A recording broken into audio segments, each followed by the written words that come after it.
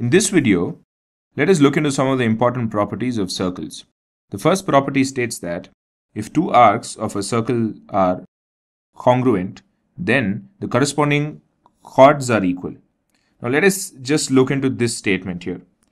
Now let us consider two arcs now. Say for example, this one arc here, let us name it AB. And say let us consider another arc, say CD. Now if these two arcs are congruent to each other, then their corresponding chords are equal. So the chords for this would be the straight line that joins the ends of the arc. So that would be the chords. So these chords would be equal. The chord AB would be equal to the chord CD if the arc AB and arc CD are congruent to each other. This is what the first statement says. Now let us go on to the second statement. The second statement is kind of converse of the first one, or it is kind of the reciprocal of the first one. Two chords of a circle are equal. Say if AB and CD are equal, then their corresponding arcs are congruent to each other. If already we had drawn AB and CD, the lines AB and CD, the chords AB and CD, then their corresponding arcs, arc AB and arc CD, would be congruent to each other. That is what the second statement states. More important properties of circles. The perpendicular from the center of a circle to a chord bisects the chord. So first of all, let us have a circle here. So let us have a center of the circle, and let us have a perpendicular from the center of the circle to where? To a chord. Say let us draw a chord here, AB. Now the perpendicular from the center of the circle to the chord AB bisects the chord. So that is what the first property says. So say for example, if this chord is 10 centimeters in length, then after you draw a perpendicular from the center of the circle onto this chord, this becomes 5 centimeter and this becomes 5 centimeter. So in simple words, the perpendicular from the center of the circle bisects the chord. If the perpendicular is drawn to the chord, then it bisects the chord. Now what the second property says is that it is nothing but it's pretty much the converse of the first property. The line joining the center of a circle to the midpoint of a chord is perpendicular to the chord. Now let us go back.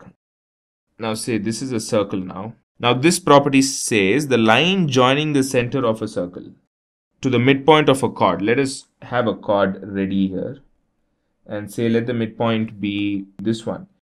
Now a line joining the center of a circle and the midpoint of the chord is a perpendicular to the chord. This line is going to be at a right angle to the chord, which is nothing but the reverse of the first property. So both properties pretty much mean the same, but the second property is converse of the first property.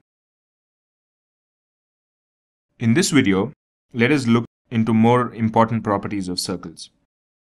Here, this one says if two chords AB and AC of a circle are equal, then the center of the circle lies on the angle bisector of angle BAC. Now, let's look into this with the help of a diagram. Say, let us draw a circle now with center O. And let us say there is AB, AB, and we have AC. So two chords AB and AC of a circle are equal. Then the center of the circle lies on the angle bisector of angle BAC. Now let us just join this. So now we have angle BAC. Now the center of the circle lies on the angular bisector or the angle bisector of angle BAC. So this is the bisector of angle BAC. Bisector is nothing but a line which divides an angle into two equal halves. So AO is the bisector of angle BAC, and the center of the circle lies on AO is what the property says. Let me repeat the property again once more.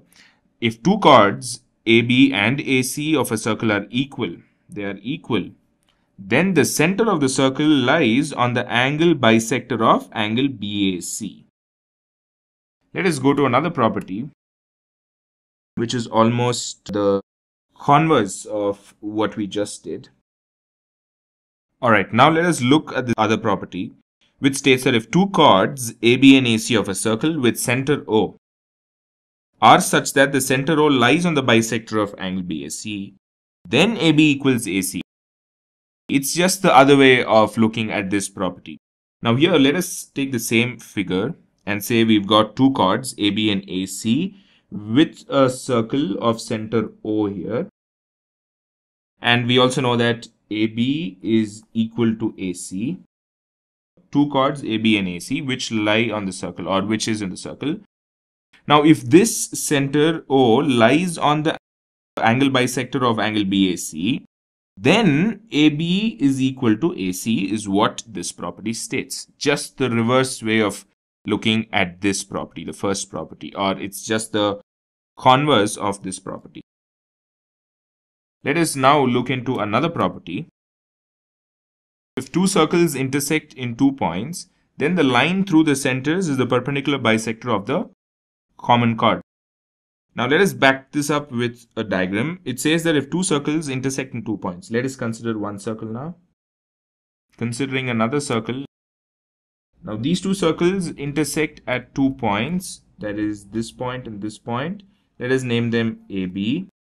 Now if they intersect in 2 points, then the line through the centers is the perpendicular bisector of the common chord.